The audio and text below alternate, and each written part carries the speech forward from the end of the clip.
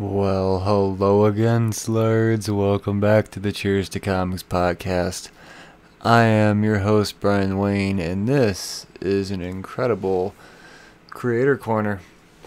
This is the first ever Creator Corner featuring a Marvel creator. Yep, we're at that level now, motherfuckers. Needless to say, I'm more than excited to share this podcast with you. I had a great time talking with Matthew Rosenberg. Yes, that's the guy, in case you didn't look at the episode name for whatever reason. Yep, that's who we're talking to this time. We talk about all type. Let's just get on with this, huh? Let's see what old Matthew Rosenberg had to say.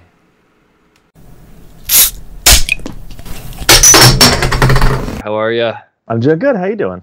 Man, I'm excellent. I'm so excited. I think we're official. We've got a not just any Marvel writer on the podcast now. We've got Matthew Rosenberg. That's me. That's you. I've spoken your name quite often throughout the duration of this podcast, mostly on account of the Punisher being the greatest thing that's happened to that character ever. Thank you. We're definitely going to talk Punisher. We're going to talk a lot of stuff, man. You've been impressive this year. This has been the year of Rosenberg for sure. You could easily be in consideration for Writer of the Year. There's no doubt about it. Well, thank you. I would respectfully disagree, but I appreciate it.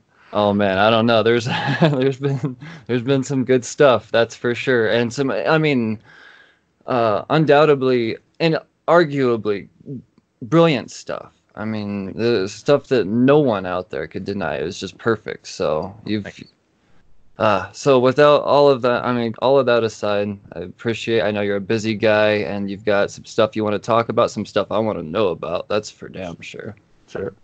And but before we get into what's now, I just kind of want to pick your brain a little bit and know why Matthew Rosenberg is Matthew Rosenberg. So I kind of want to just rewind just a little bit and tell me what was it that you were reading at what point in your childhood? Was it a childhood? Were you a late into comics kind of guy? What were your influences that made you realize this is what I want to do with my life? Yeah. So that's sort of I have, knowing a lot of comics writers now, it's funny because I have a sort of different origin story than a bunch, because I learned to read on comics, like literally stealing my older brother's X-Men comics when I was 3-4 years old and like sounding out words. So I learned to read on them. I grew up with a comic shop on my block. It was like the one place I was allowed to go. Like I had to cross one street and my mom was like, you can cross that street alone to go to the comic shop. And I'd go there and I wouldn't have money and I would just go there and just like look around and look at stuff. I think I probably looked through every back issue in the bins, just like held it up, looked at it, sort of tried to memorize it. So that was like a second home for me. So like, yeah, I mean, I just, comics was a big part of my life from, as far back as I can remember. But I never thought about making comics. I can't draw at all. So it was never something that really, seemed like something to do, and comics was very solitary for me. I didn't have a lot of friends who read comics. It was very much something I did on my own, it still is. I still like am kind of, I'm out here and talking about comics and promoting comics, and I have social media and stuff. But like at the end of the day, like it's sort of my escapism is comic books. So, but yeah, I just at a certain point I was working in the music business and doing all sorts of odd. I ran a record label and I tour managed bands and did all this stuff, and I was just kind of getting burned out on it, and I hit a point where I was like, I'm starting to hate music, and I didn't want to do that, and I was like, I need to do something else with my life. I need to find something else, and I was like, the only other thing I love is, as much as music, is comics. And I was like, I guess I'm going to try and make comics, but I didn't have any idea how to make comics, what that entailed. So I just sort of dove into the deep end and went from there. So like, it's a very weird, like I talked to a lot of comics writers who are like, yeah, at age 10, I started writing my first comics. And I was like, no, man, I was like 30. See, that's awesome to hear, man. That's inspiring for a lot of people. That's a big reason why I do these things. I mean, I still want stories like that. People say I'm too old. Hell no, man. 30 years old, you're getting into it. And I mean, you're not just, doggy paddling up there, dude. You're a big dog at Marvel. I mean, Yeah, so yeah. that's inspiring for sure. Yeah, it's very weird because when I started making comics, I like early on I was like, I should set sort of goals and career goals, and I spent a bunch of years like self-publishing and pitching that went nowhere and doing web comics and stuff like that. But I was like, my goal is to be a Marvel writer. Like that's what I wanted. And then like once you're there, it's like one of those weird things where you're like, oh, I'm doing the thing. Like now I need new goals. I need to reevaluate because you sort of but in the same way, like yeah, I hope in some ways that it is inspirational to people because like yeah, I didn't I didn't I don't know how to draw. I didn't spend any time trying to do comics my whole life. It's not I like you could be me and have read comics for 6 months, and if you're like I love it, I want to do it, like do it, try it.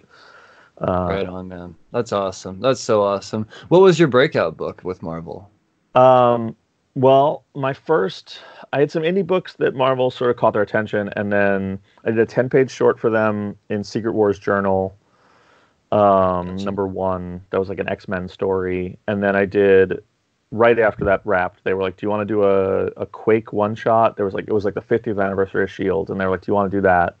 And I said, yeah. And then they sort of benched me for like 6 months because they were, just I had a lot of stuff going on. And then in that 6-month time, I did a thing for DC, and I was talking to DC more, and Marvel came back and was like, Civil War 2 is happening, and I think Brian Bendis was a fan of some of my creator-owned stuff, which was like, kind of mind-blowing, and I knew a bunch of editors at Marvel, and they were like, oh yeah, Brian has like mentioned your name in a meeting as someone who could do stuff. So they came to me and they were like, Will Moss, who's one of the best editors in comics, came to me and he was like, we're going to do a villain book in Civil War 2. And I was like, awesome.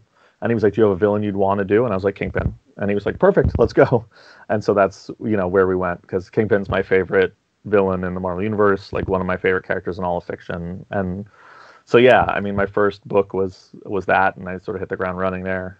That's amazing. And we've talked about Kingpin off the mic before, and I enjoy Kingpin in the same manner. I think he's one of the greatest things to ever happen to just fiction in general. Absolutely. Why this strikes with me is because my reintroduction back into comics was during Civil War II. Okay. And there was a big going out of business type of thing. It's some massive Hastings was going out of business, and I was getting comics for 90% off. I walked out with 100 comics. I spent like $14. It was ridiculous. Yeah. Well, in that it was during the Civil War II event, and all 4 Kingpin books were in there, and I've always loved Kingpin. So your stuff was some of the first stuff that I read. Oh wow! And I didn't realize that was your breakout into Marvel. So I could actually say I've been following you from the beginning of your Marvel career since the very first time I've been reading comics. That's pretty cool to learn right now. Yeah, that was my first. I did the Civil War Kingpin, and 2 issues in, they were like, we love this. Would you want to do more Kingpin? And I was like, yes. And so they immediately were like, okay, we're going to come out of this with a Kingpin book. And then within a month, I was doing Rocket Raccoon and that, and Secret Warriors, and then just kind of, been doing 3 or 4 books a month ever since. Well, it's awesome because you could do a character like Rocket who is very much not like Kingpin at all. So you could be funny and humorous, and then you could be dark and brooding at the same time, and just really horrific, and on a level that Marvel kind of they tiptoe around. Sure. I know that there's some stuff that you've written for sure where I was surprised that Marvel let it go, because there's you know how to bring Kingpin the way he should be brought. Yeah, in Kingpin, and also in The Punisher. I got my editors on Kingpin and Punisher, Will and Mark Basso and Mark Paniccia and Jake Thomas. Like they're some of the great editors in comics. And Jake Thomas, who's the Punisher editor, and I did 27 issues of the Punisher with him, and he's just amazing. He said to me once when I was starting on Punisher, he was like, you're censoring yourself. And I was like, well, it's a Marvel book. And he was like, no, your job is to try and get things by me. And he was like, "It's my job to stop you." He's like, "You That's go as hard awesome. as you can, and I'll tell you when it's too hard." And so That's like, how a Punish editor should be, man. yeah, Jake is the best. And so we were, there's a lot of Punisher pages on the cutting room floor because he was like, "You cannot do this. You cannot do this." Stuff where like when it came out, I was like, "Man, Jake, I can't believe we did that." And he was like, "I'll be honest, I was a little shocked we did it too." And I'm like, "All right, well, there we Glad go." you did it every time, man. Oh, Every time I'm glad you did it. I'm not this last run was Punisher. I will go ahead and say when I do my yearly whatever, when I say Marvel's Book of the Year, there's no doubt about it. I mean, there's no question. There's no there's a second and a third, but it's a distant, man. What you and Simon and Antonio did was just next level comic telling, and I've never seen a character captured so well. It is my #1 most recommended book to anybody that comes at me and says, I want a Marvel character. I give them Punisher, they're like, what are you talking about? And I say, read it, and they come back at me and I say, where's volume 2? And well, it's never failed. I'm not lying, man. I probably owe you a royalty check then for No, by no means. I'm happy to. This is what I'm here for, man. This is what I'm here to put comics in other people's hands. This is the whole point of this podcast. But I have to thank you personally because I really do enjoy that run, and because of that, I have something to always be excited about with that character. Thank you. And then what more? I mean, and then they had to come big with the next Marvel guy or with the next Marvel book. They had like, okay, Rosenberg kill it. We got to go back to Warren, man. There's no way anybody's gonna read Punisher again after this unless it's someone like Warren Ellis. So you truly set the standard for sure. Thank you. Yeah, it's the Punisher it's a weird book because I love the Punisher as a kid and there's so many Punisher runs that like mean the world to me, and I had like Mike Zeck Punisher poster on my bedroom door as a kid. And it's just not the book that I ever thought I would be writing like 27 issues of. And when I finished, I was like, oh, like Marvel got me a Punisher, like a really nice Punisher watch and stuff. And that's awesome. Man. And I was wrapping, and I was like, oh, it's really touched. But it's interesting to have that be like a big part of my legacy because it's not something that I saw coming. And I'm very proud of the work on the book and stuff. And so. As well you should be, man, and like the art team. Yeah. Also, just dude, fucking killed it, man. I was just saying to someone recently, I was like, yeah, like they were like, oh yeah, Simon and Antonio, so good, and I was like, yeah. Also, we're like the only book at Marvel that had 17 consecutive issues with no fill-ins, and I don't know if we're the only book in the last few years that's done that. There might be one or two others, but we're the only book that shipped more than an issue a month. Like we did 17 issues in 13 months, I think, with them. Yeah, and Simon's just so fast, and like to be doing work like that is unreal. I said that to people, and I was like, people always talk about like they want consistent artists. I was like, we did 17 issues in 13 months with no fill-in artists, no nothing. It was just Simon doing it, just Antonio. So yeah, I was very lucky to work with them. They're awesome. Right on, man. No, that's you're killing it all year. Other things that you've done that I've enjoyed. Your stamp on X-Men, your Uncanny was fucking brilliant, dude. I loved every single bit of it. Every time you killed someone, I let out an audible grunt because I knew that whatever was coming with Hickman was going to be fucking perfect, and you were setting it all up because you had no problem killing everyone because you obviously knew something. No, yeah, I knew what Jonathan was hired to do House of X and Powers of 10 before I got before me and Kellyanne had it, so we knew what he was doing and what we were going to, and sort of my marching orders were like, this is the end of an era. Like Jonathan's bringing in a new era. How does the era end? And like they were like, we want it to go to a dark place so Jonathan can bring it out into light. And I was like, all right. And they were like, go dark. And I was like, all right. That's and so then awesome. And then I turned it in, and they were like, that was really dark. And I was like, but I grew up on the Chris Claremont stuff, and it's like those books to me, X-Men as a kid was like, I read Avengers and I read Defenders and Champions and all these other books that I loved, and there's all these different Marvel comics, that Fantastic Four that I really cared about, but the X-Men felt like a different book. Like other books are characters fighting to save the world, and the X-Men, while they are saving the world, are also just fighting to survive in the world. And like Chris Claremont's run especially had a great sense of like, I don't know if they're going to be here next month. Like, I don't know if they're all going to make it, and in a very real, tangible way. It just like, I just as a kid remember reading it and like every month, like kind of holding my breath and being like, oh, they killed this person, and like, oh, this person's depowered, and this person's in a coma, and like they're gone, and it was very real, and the stakes were very real, and so I sort of wanted to nod back to that and do a love letter to that stuff in a big way. So yeah, there's a very big sense of doom in the book, because that was what was, I knew that we were going to have a rebirth coming, and we knew we were going to have Jonathan come in and make everything new and shiny. So I was like, well, this is the X-Men going down fighting. So, well, has anybody apologized to you? Because I know that a lot of people owe you a lot of apologies. That's for sure. I know that your run on here pissed off a lot of really impatient people. Yeah, and I would say I don't think anyone owes me an apology per se. Sure. Oh, they do. They do. I'm going to speak for the fans. Yes, we owe you an apology. No, it is funny because I've had a lot of people when some of the reveals in House of X and Powers of 10 started coming, people started reaching out to me and being like, oh, and like some of them are very like cautious, and they're like, did you know? And I was like, yeah, I've known for years. Like, Jonathan, sat in a room with Jonathan while he walked me through it. And then I left the room and started working on what I was going to do. And they're like, that's cool.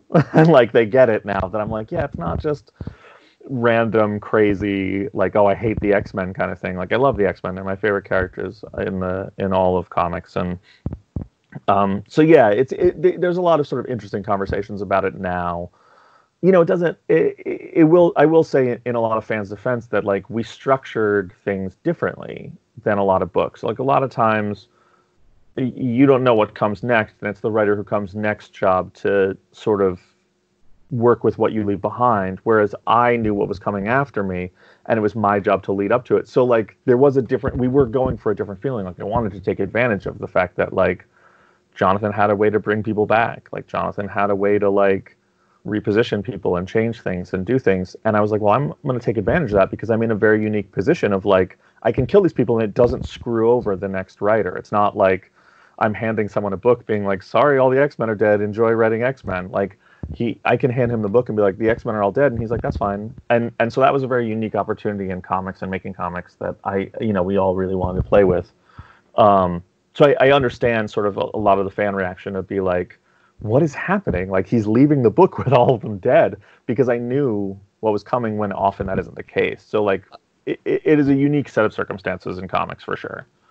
Well, you've proven more than anyone. If you want to play this game, you have to have thick skin like a rhino, man. I don't know if there's anyone that I've seen put up with more Twitter. Fucking, you've been throwing those punches right back, and I love it. If anything, you don't throw the punches, you just absorb them. Yeah, and that's what I love about it, and that's how you deal with it. You absorb, and you would do it very well and generously and very diplomatically, and it's enjoyable. It's all the more reason to respect what you do. Well, thank you. My feeling, I say this a lot, like comics writers, like if you write for Marvel and DC, you get, if you write some of the characters, like you're going to get a couple death threats. You're going to get people who threaten you. You're going to get people who are just cursing you out and super upset. And I said once to a bunch of the writers, I was like, look, no one wants to be hurting feelings. No one wants people to be upset. No one wants death threats. Like no one wants any of that. But at the same time, like we have jobs and we can exist and do this because people feel so strongly about these characters and this universe and these things. And I was like, and this is the other side of that. Like people are so passionate about the X-Men and the Avengers and Captain America that they take it personally, and I understand that. Like it makes like that's not how I am. Like I see things from the other side because I'm a writer, and like I understand that a writer's job is to put these characters through their paces and try and take them to some place and bring them back and show why they're a hero and why they're someone we can look up to and why they're important. But I also understand that people are going to take these things personally because these characters mean so much to them. But it's that same mentality that keeps us all in jobs. It's that same mentality that keeps publishers alive and comic shops open. Like, so I never fault people really for getting super upset. I get it. people are very invested in the stuff, and I am too. Like I'm a lifelong. I'm Right. reading the same characters I read when I was 4 years old because I really do care about them. So I get it. I never get mad when people are upset with me. I'm always just like, yeah, sorry. It's okay. You can vent now, and then there's a certain point where I'm like, okay, we're done. Like I'm not your therapist. You can go talk to someone else. But yeah, I don't mind too much the people letting me know. And I think I think as a writer, I think it's an interesting opportunity. Like we live in an interesting time where like I am getting direct feedback on stories in a very real way and seeing what works for people and what doesn't. And like, there's people who are like, I don't like this, you should fix it. And it's like, well, that's not how stories or art or any of this works. But there is a sort of sense of like, well, seeing what connects with people and what doesn't and what means a lot to people. Like a lot of times the books are already in motion and stuff and plans are along the way. But like, I think it's a very democratic idea of criticism in a very interesting way, and I think like ignoring it is not taking full advantage of like the very unique time we live in. So well, I think it's very well said. Well said, man. thanks. Well, geez. Well, yeah. No, it's all the more reason to. I mean, this part of the reason I wanted to do this specifically was to, and if there were any doubters out there still, man, I knew you were just gonna shut it all down and prove, you are. You're doing this. You love this on the same level that we do. You have a different side of it, and I mean, you're doing your job. You do have certain boundaries you have to stay within at the same time, and I mean, that's the cool thing about all this is it's all part of the same universe too. Yeah. So regardless of people say, oh, I want you to do this, well, you may know that so and so and this is going to meet eventually in a couple of years, so this doesn't make sense to do this. So. It's I mean, you deal with it so well because I do follow you close. I wouldn't say I stalk you on Twitter, but I follow you pretty closely.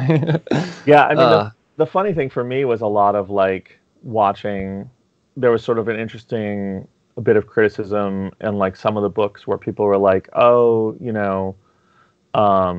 this team is like this, and this is this, and we'd like to see more of like this certain thing." Especially in X-Men, like fans are very vocal about what they'd like to see and very specific. And it was funny because I was working very closely with the Age of X-Men team. Like the Age of X-Men came out of me and Kelly and Ed's story, and it was something that like we sort of began to conceptualize, and then Zach Thompson and Lottie Nadler like fleshed out, and then all the other writers came in, and Vita and Leah and Tim Seeley and all them came in, and people were like on my case about like who my roster of X-Men was, and I was like, but the characters you want, like so many of the X-Men are in books, like with Age of X-Men, that I was like, people were like, why isn't Storm on your team? And I was like, because I gave Storm to this other writer who wanted Storm. Like we're being very diplomatic and sharing in the books, and people were like, well, I want them here, and it's like, well, you don't get to pick where you want them, but it was funny to see like all these people who were like, I want to see this character, and I just have to be like, you have to be patient. Like that character will appear in someone else's book. Like there's a plan, and obviously there's some who don't because there's a lot of X-Men. But like, it was a funny moment to just like be facing people, be like, you're just doing the Cyclops and Wolverine show, and I was like, I loved your Cyclops and Wolverine show, man. I thought it was great. Thank you. But I knew at the same time, like I know that like. Vito really wanted to do a big Bishop thing, and like Zach and Lonnie wanted to do this, and Leo wanted to do this with these characters, and it's like, well, we all work together to like do things we were passionate about, and so like I'm not giving you a Storm story, I'm not giving you a whoever you love Nightcrawler story because someone else was doing it, like so that's always a funny moment because. There's a bigger picture that we're privy to that other people aren't. So it's funny to, how much you can say and how much you have to kind of be like, just wait, please be patient. There's always time, but. Who is? I gotta know. This is a question I've wondered for a while. Who is your favorite mutant to kill? I didn't like killing any of them. No. No. I mean, I love them. It was hard. The one that. I would argue that Magic doesn't actually technically die. She disappears, but she's not dead at the end of the book. But Havoc for me, Havoc and Magic are like my two favorite X-Men. And Havoc was a big moment for me, and I wish I had more space to give it, but we had a lot of story to cram in at the end. But I think it was my favorite moment of the entire run, to be honest, was Havoc's death. It really was my favorite moment of the whole run. Thank you. Like he's a favorite of mine, and like, he turned him into a villain, and his brother died, and all this stuff happened to him, and I was like, I just want him back, and so I did Astonishing, and like, I was like, this is Havoc. Oh man, that was. I was like, this is Havoc trying to be the good, trying to be his brother, and falling short, and then realizing that, like, there's a way he can be the hero, and it's not by trying to be the hero, it's by just doing the right thing. And like, he learns that lesson, and he goes into it, and I wrote the scene in Uncanny 12, I guess it is, when Cyclops saves him, and he's surprised that Cyclops is alive, and he says, am I dead? He's being tortured, and he was like, am I dead too? And Cyclops is like, no, you're okay, we're both okay. And Havoc just says, it should have been me. Like, I should have died. I'm sorry. And like, that to me was like a really heavy moment, because I knew that, like, in the end, he was going to sacrifice himself to save Cyclops. That was my plan. And like, that payoff from like 12 to 20, it's 22, but it's with the War of the Realm stuff, it's really 25 or whatever. But like, to go that 13 or so issues to have that moment pay off was like, felt really cathartic to me. That was sort of a moment that was very major to me. Yeah, well, like I said, it hit with me real hard too, man, and it was well done. So it wasn't just for you, if that means anything to you. It resonates with everyone. I appreciate that. Well, so you've been with Marvel hitting heavy for 3.5, 4 years approximately. Yeah, I guess. And then they give you an event. You've got Annihilation Scourge, man. What's it like dealing with an event at Marvel? It's fun. Like the original Annihilation's a favorite book of mine. Like, it's one of my favorite events. And this was early on. We didn't know what it was, like what it was going to be. Like, Darren, my editor, was like, he was like, do you want to write the whole thing? And I was like, maybe, because I sort of couldn't wrap my head around. Because I was like, early on, I was like, yeah, I want to do an alpha. And I think they came to me and were like, an alpha and an omega issue, and then 4 issues in between. And I don't actually remember. It might have been Darren or one of the other editors who was like, they're all one shots. But I had the idea that, like, they're not linear, that they're all sort of pieces of a puzzle that come together. And I was like, I want them to sort of be readable in any order. And like, each one has a clue to what's going on in a bigger way. And so working all that out, and then they were like, do you want to write the whole thing? And I got real scared about like being able to walk other writers through it, because I was like, this is a lot to sort of process and figure out how to like coordinate a bunch of other people. And then I was like, they were like, yeah, we want other people involved. And I was like, yeah, that makes sense to me. I mean, it was a lot of work. We sort of came in late and had to hit the ground running. And then, they were like, it's going to be Christos Gage and Dan Abnett and Mike Morisi. And those are all writers whose stuff I love and really respect. Mm-hmm. And that was very reassuring. And then it was awesome to see, like, I came in with sort of a bare bones idea of like, this are the things we need to happen. This is how I see it working. And see those guys just take it and run with it and make them their own and throw out things where I was like, no, we need that. And they were like, no, I have something better that does the same thing. And it comes back and you're like, oh, that is better. Like, that's awesome. It's been really fun. It's a different kind of comic book making, but it's one I really love. And like, it's much more of a team sport than I'm used to. And so that was awesome to see. Well, it's fun to watch readers react to it, because it is a very kind of weirdly structured thing. Well, I enjoy the way it's structured very much, because you could just read the Fantastic Four, then you could go back and just read the Alpha, and then you can go ahead and read the Nova, and then we got Beta Ray Bill coming up soon, and Beta Ray Bill, Silver Surfer, or Silver Surfer, yep. And then the Omega. I mean, I said my marching orders were clear. I was like, look, some people are just Silver Surfer fans. They don't want to read 6 issues. Like, give them a Silver Surfer story that's cool. Like, give them a Fantastic Four story that's cool. And I think, everyone did that. Like, every book with the exception of maybe Nova. Nova is sort of the least satisfying as a standalone. Like if you're just a Nova fan, it ends on kind of a bummer note for Nova. Yeah, it's rough, man. It was, but still, oh man, it's you still got to read it. That's for damn sure. Yeah, I mean, I'm really proud of it, and I think the stuff that comes in the upcoming issues, the last 3 issues, people are going to see some of what we were doing, and it makes more sense and it ties together in an interesting way. But yeah, I mean, a big thing was like, yeah, I mean, we want Fantastic Four fans who are not going to want to read 5 more issues to be able to read a Fantastic Four book. Like, I don't want to make something where it's like you like the Fantastic Four, well, you have to read these 6 issues to get one issue of Fantastic Four.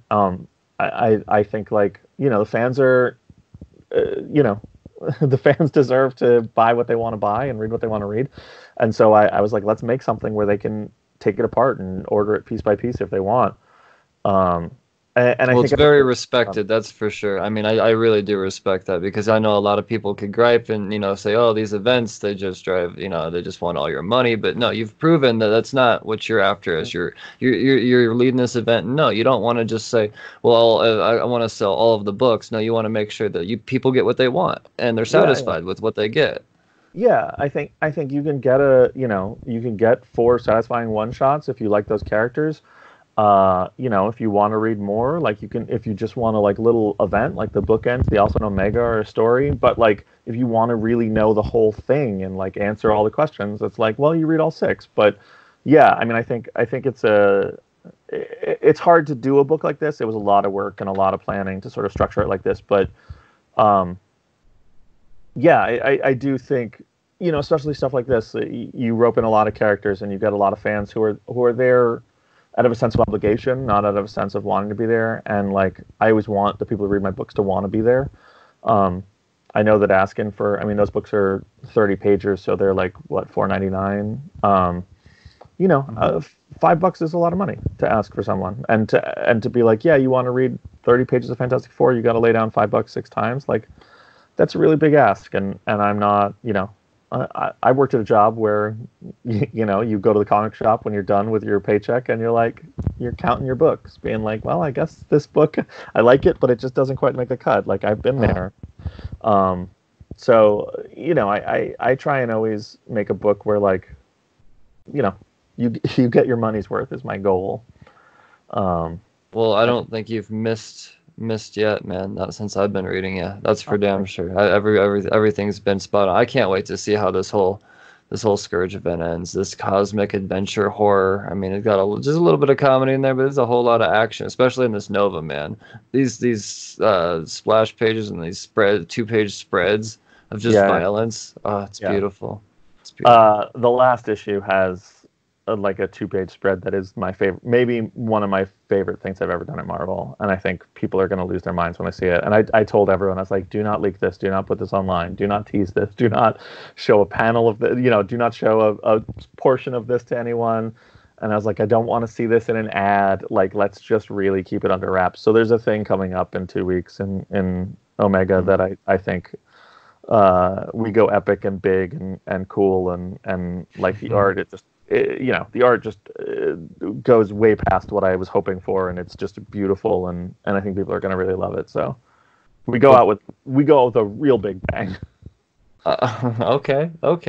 Is this something that's gonna change the perspective of Marvel in a broad sense, or is this? I mean, are we talking? You're definitely going to feel the effects in the cosmic stuff going forwards. There's definitely like ramifications. I know that, we can't talk about some of it, but like definitely Guardians is a book where like at the end of Annihilation, like where the Guardians are and what the Guardians are doing is a big part of it. And, we wanted this sort of idea that like, the original Annihilation book, there's a war coming to space, and there's all these infrastructure to there's all these safety nets to protect the universe. There's, the Nova Corps and the Kree and the Shi'ar and all these forces that sort of keep us safe from the things beyond. And those things have all broken and disappeared and gone away.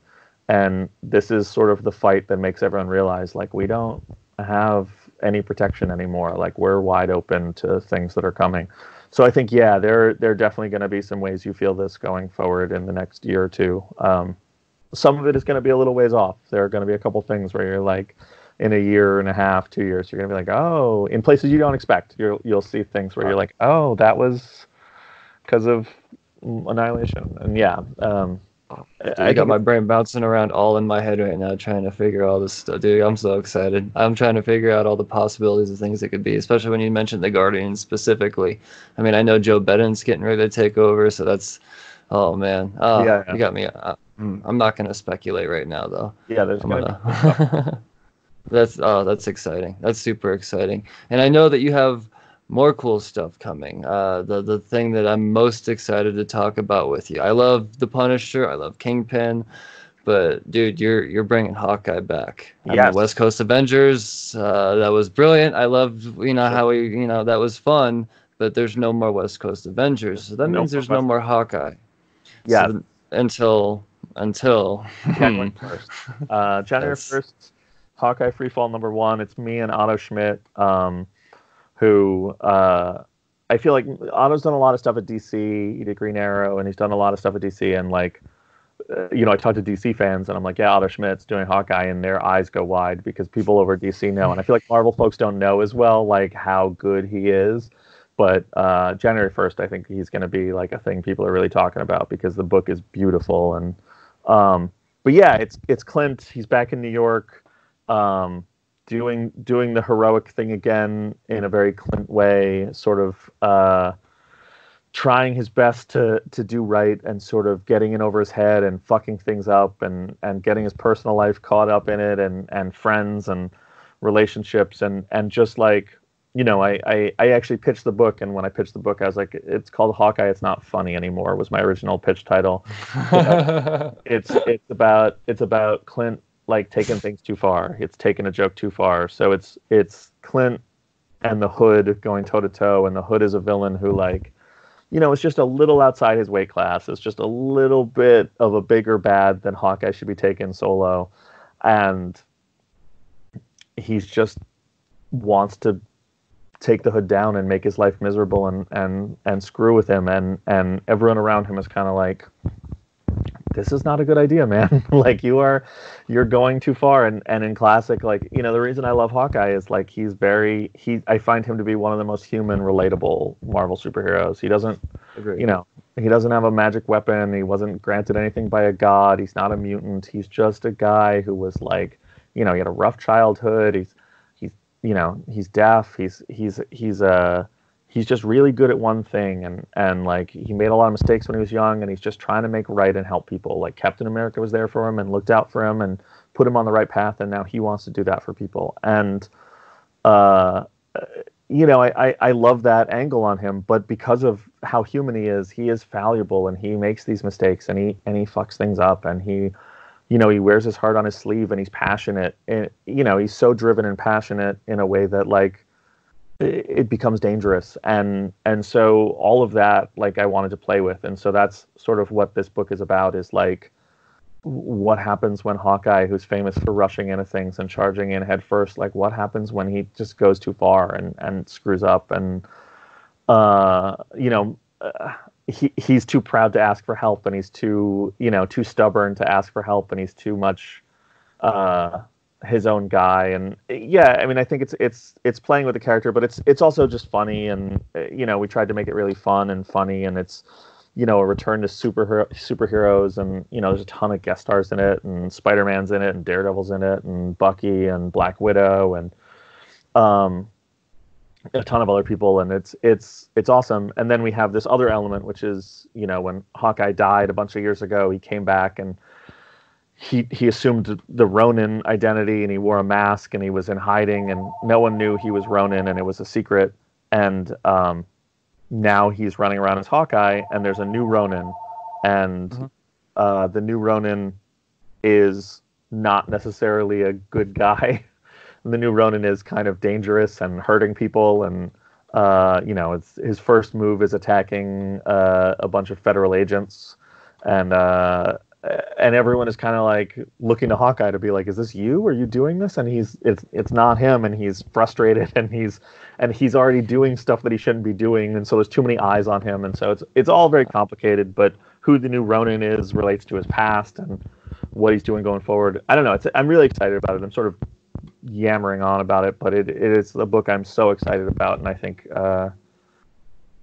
it feels a little different than a lot of the other stuff I've done at Marvel in a way that I'm really proud of, and I think people will hopefully dig. Well, it's time Hawkeye gets some redemption. I know and I have a feeling this is going to be one of those runs that's going to be revered up to with the fractions. I mean, this is going to be. I have a whole lot of faith because I know the level of humor you could bring, and I just know your range as a writer, and this is a very deep character. He's very layered. I think really is a perfect suit for you as far as I know. It was all too perfect when I knew you were announcing something, and then you announced it, and I was totally left field. I was like, Hawkeye. Oh shit, Hawkeye, Matthew Rosenberg. This is too fucking perfect. This is low-hanging fruit, man. Where's this been? Yeah. I mean, it's something I wanted to do. I did the Tales of Suspense book a year and a half ago. That was Hawkeye and Bucky. And as soon as I came out of that, I was like, yeah, I'd like to do more Hawkeye. And they were like, yes. But then with Uncanny X-Men and Punisher got extended, right. and I was like, I don't have time to give it the attention I wanted. And so now I'm really like focused on that book and giving it sort of the love it needs, and I'm really excited about it. It's something that I really think I don't know. It's weird to say. Like I love all the Marvel books, and I think Marvel's putting out some of the best books they've ever put out now, and I love everything, and I'm really happy to be doing a book that feels like pretty different on the shelf, and that's not meant to diminish what anyone else is doing. I just being that book, and I think Hawkeye is that book in a lot of ways. It feels like a little odder and we're going a little different place than other people are going, and that's fun.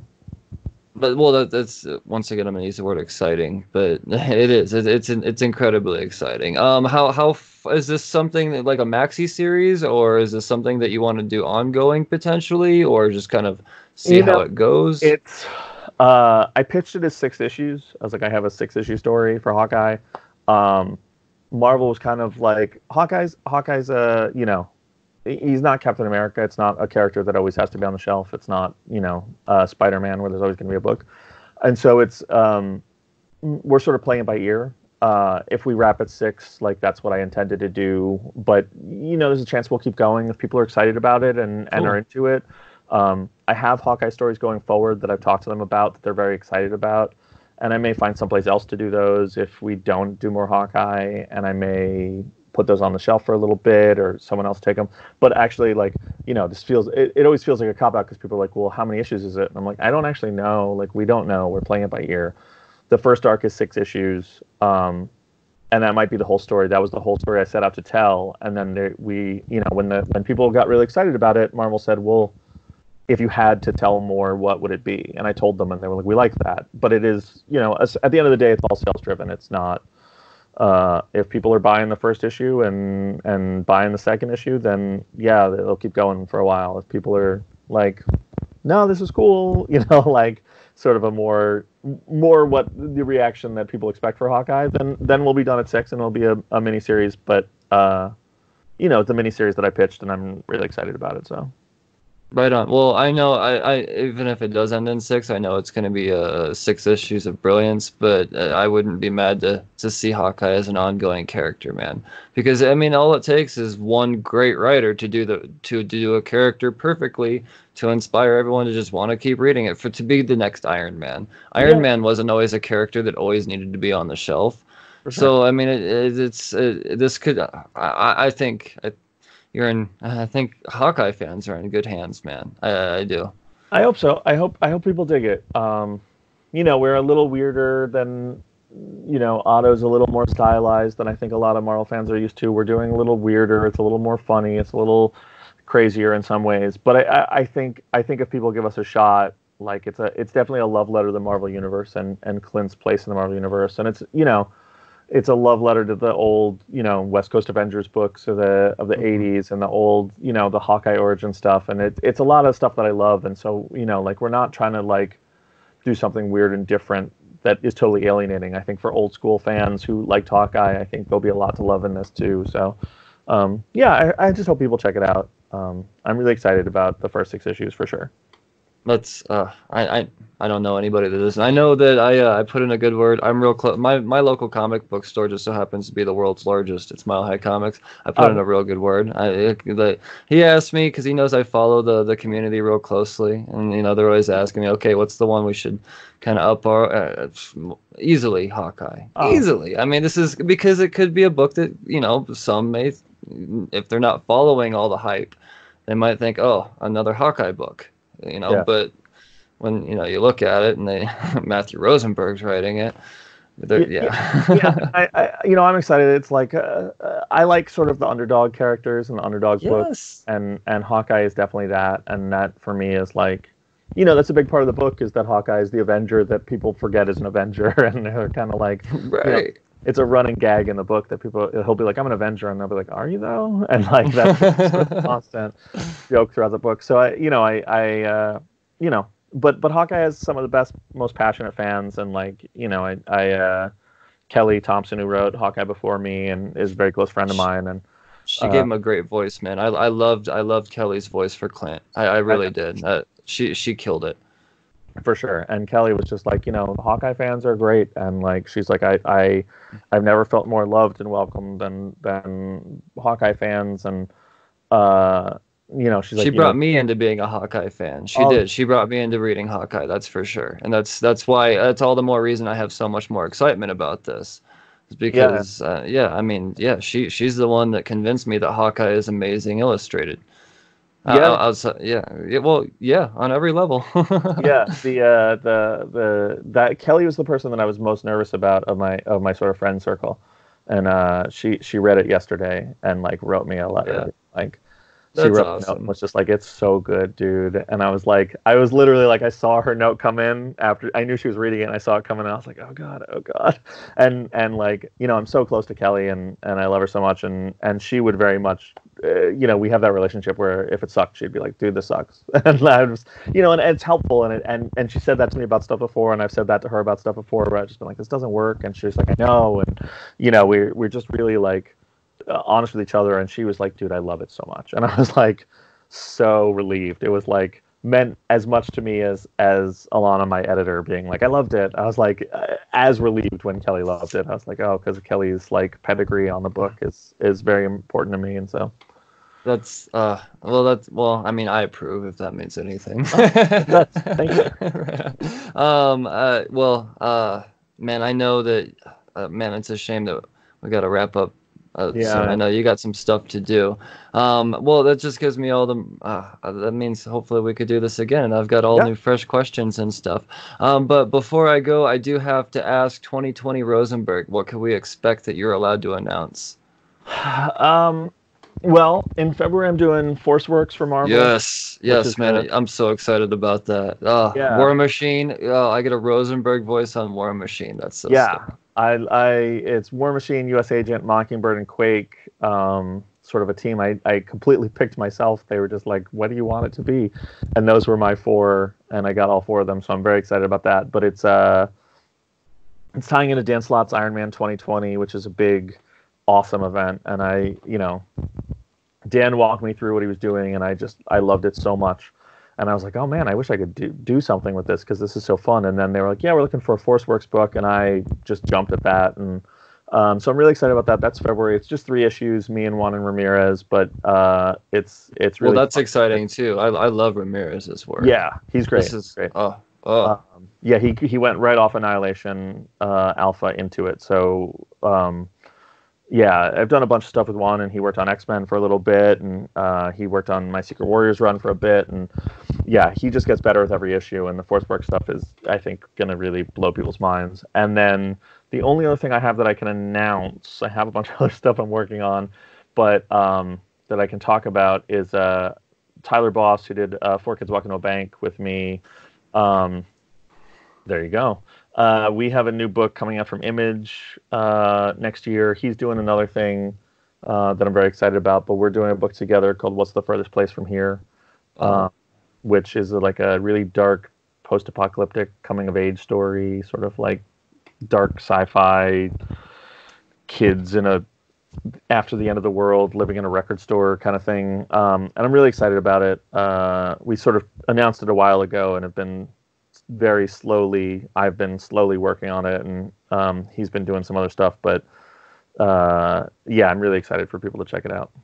Well, I always love it when a predominantly Marvel creator goes off and does some indie work, because I mean, I love the indies just as much as anything else, and Four Kids Walk Into a Bank is, once again, we don't have time to talk about it, but that's for another conversation, because I mean, maybe around the time that say the title of this other one again. It's called What's the Furthest Place from Here? What's the furthest place from here? All right, cool. I'm so excited. Come out and do a bunch of press for it when it's coming out. So like, yeah, we should definitely talk again, man. Yeah, remember Cheers to Comics for sure. You'll be getting the message from me first, I'm sure. Well, like I said, I could talk to you forever, man. I am a true fan. This is a milestone for this podcast. We've got a Marvel creator on here. We could check one off the list. Not just any Marvel creator. We've got one of the Marvel creators. I mean, you've got a heavy footprint here in your last 3.5, 4 years in the industry, and it's highly, highly respected. I mean, definitely by me. I don't know anyone, not in my circle, that talks poorly upon you, man. It's been an honor, and what you've done for the comic book universe, the Marvel universe, it's been an absolute treasure. Whether you've killed, and it's a way you've killed them or didn't kill them, or I mean, because you do it so poetically, man. Even in Punisher, the way the deaths in that were just I may have welled up a couple of times. Yeah, I mean, you know how to bring it, dude. You know how to bring it. Thank you, man. That means a lot, seriously. But yeah, no, you are welcome back anytime, sir. And it's been an honor. Awesome. Thank you so much for having me. We'll talk soon. Cheers, man. All right.